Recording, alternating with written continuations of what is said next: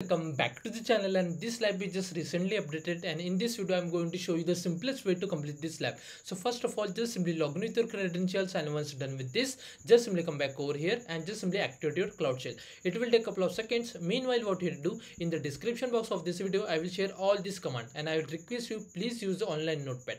Now what you have to do, just simply come back to the lab instructions, click on the congratulations message. Now just simply scroll up, and from here you can see these two zone. Now here you can see first of all this zone, so just simply copy this zone carefully like this way. Just simply come back over here, and here you can see zone 1, just simply paste over here. Now here you can see region 1, just simply paste the zone 1 over here. Now just simply remove this alphabet and this dash sign like this way.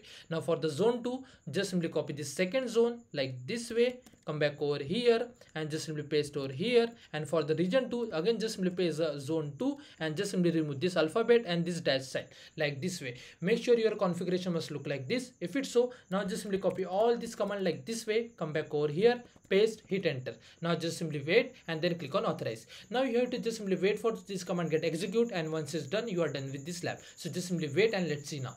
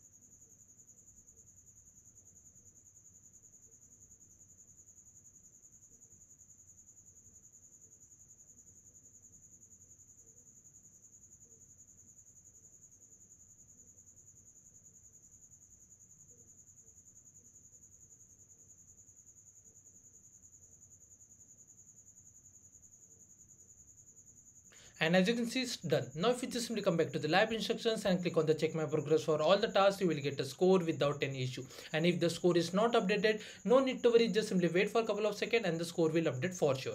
As you can see, for the last task I didn't get a score. No need to worry about that. Just simply click on this check my progress, score will update for sure.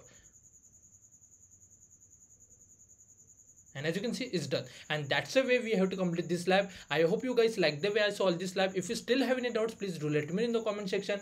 Thanks for watching and have a good day, guys.